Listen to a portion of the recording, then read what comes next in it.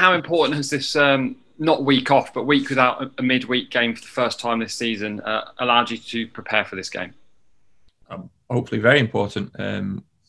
We'll find out on Saturday, come 3 o'clock. But we gave the players the Monday off. They deserve that, not only on the back of the 10 men or the journey up to Harrogate on the Friday, but on the back of the fixtures we've had so far this season and the travel involved and the nature of the squad. So we had a really good day training Tuesday, bit more prep today, and then it'll be finishing touches tomorrow with a certain group who are going to be involved on the Saturday. But also we've obviously got the game tomorrow at Plymouth, so almost split groups today and tomorrow going into the weekend's fixtures.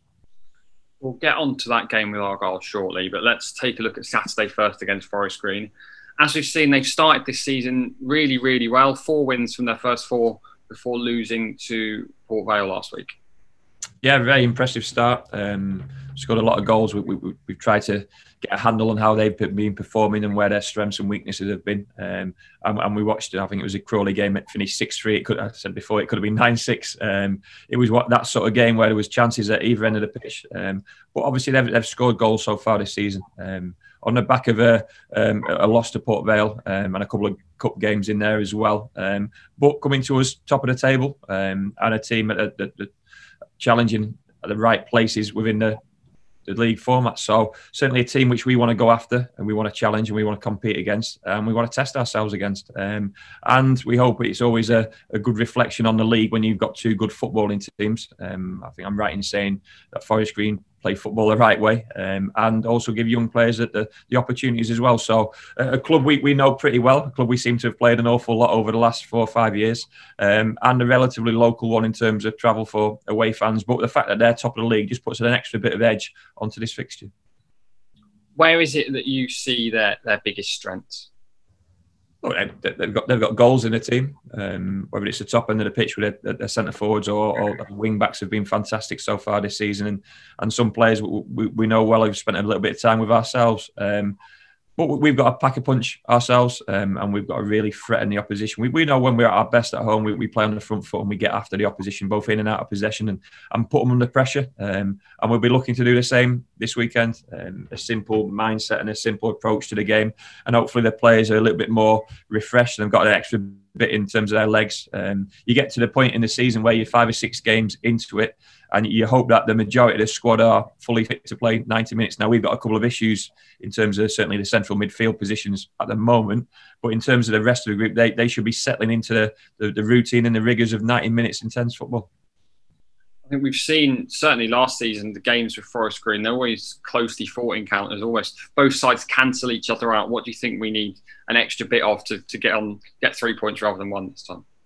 I don't think the formations will be too dissimilar. So it'll be a lot of individual battles, a lot of 1v1 battles, a lot of movement of the ball in the right areas of the pitch to try and create space and goal-scoring opportunities.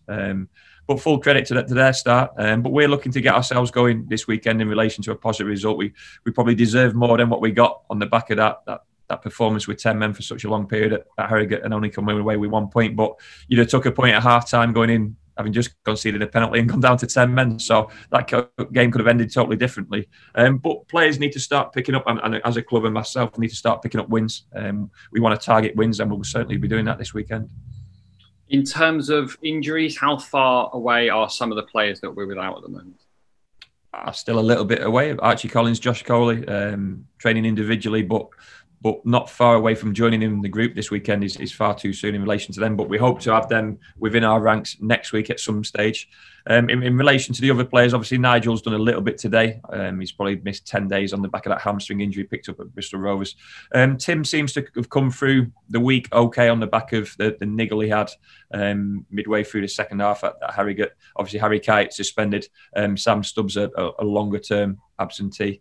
But we certainly seem to be getting stronger, but then you lose one to suspension, but then you bring a player in as well. So it seems to even itself out to a certain extent. But we hope that this weekend will be as strong as we were previously, certainly on the back of Kyle's introduction to the group. We'll move on now to tomorrow's Premier League Cup game at Plymouth Argyle. Sonny Cox and Nelson Isagwan were 2 players that had picked up injuries. Are they back? Are they in contention for that game tomorrow?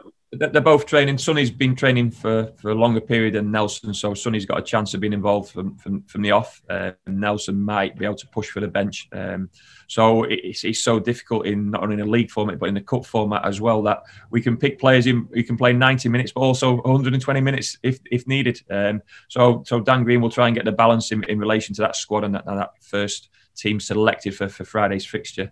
And we'll try and get some minutes into some of that personnel. But it'll be a young squad, as it always is, and I'm sure Plymouth will be the same. But the fact that we're going to our local rivals for a local derby, for a cup qualifying competition, puts a little bit of added worth to this fixture. And we know what's to come if we get through, because it's 6 guaranteed good quality fixtures, and Plymouth will be exactly the same. And it's a cup competition that has served us so well in the past few seasons, despite it was cancelled last season.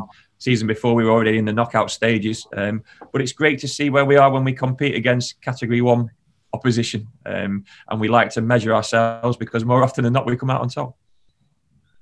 And finally then, obviously we didn't get to chat about this on the day, so we brought in Kyle Taylor in the week. What was it about Kyle that attracted you? Look, I think it's a position which we know we've been targeting for a little while, even from in the off-season and at the start of pre-season. We knew about Kyle in relation to his performances for Southend last season and a little bit of experience the season before at Forest Green. A ball-playing midfielder, technical player, something in terms of our profile of midfielders we've been missing, certainly on the back of Archie's injury. So someone who can hopefully balance off the rest of the quartet or the bodies we've got in the middle of the park. And obviously on the back of Kitey's suspension and Nigel's injury and Tim's sort of body at the moment, we felt it was the right thing to do. We were going to bring a player in that position anyway. But the fact that we were able to get Kyle on a permanent deal was a real big moment for the football club, because more than likely it was going to be a loan. And then you're paying to develop a player for someone else, really, despite getting some game time with ourselves. So we were delighted it could be made permanent, because then we can invest in him and invest in his next few seasons of his career, because he's still a young lad, 22 in May, so he's got a lot of developing left in him, and we see a potential there. But first things first is to get in a team and stay in a team. I think the deal until 2024 shows that he really is part of your long-term plan. Yeah, well, I've just touched upon it. He was 22 in May, so certainly we're young players. We've seen it with Sam Nombe. You've got to invest for a longer period of time. Sometimes that means a bit of security for the player and the club itself. But you're always looking at what's next. Like I say, he's got to come in and affect this team as early as he possibly can, and that might be sooner than he expected. It might even be this weekend. But he's going to be a good player for us. We've got to fit him into a system and personnel around him which balances off his own game. But not many times can you get a 22-year-old from a championship club who's played at this level already. Obviously, at Southend, he's played at this level. I think when you sign a player who's already got that established relationship with Timothy Dieng, I think that must be sort of a bonus for you, that you're signing a player that's already got a relationship with someone else in the side. Yeah, definitely. I mean, Tim probably played every position under the sun last season. Centre mid, centre half, centre forward, number 10, out wide. But he's been excellent for us so far in the middle of the park. And the fact that he's got a relationship and an understanding with Kyle already bodes well for having to throw them both maybe straight in together. And like I said, they're two different players, two different set of strengths. And we're really looking forward to what our midfielders can provide now. Hopefully there's competition for places, obviously with Nigel and Harry Kite when he comes back from his suspension. And then not to mention Archie Collins, who's kind of been a solid, if not stand-up performer for us for a number of seasons. So competition should hopefully bring more and more in relation to performance.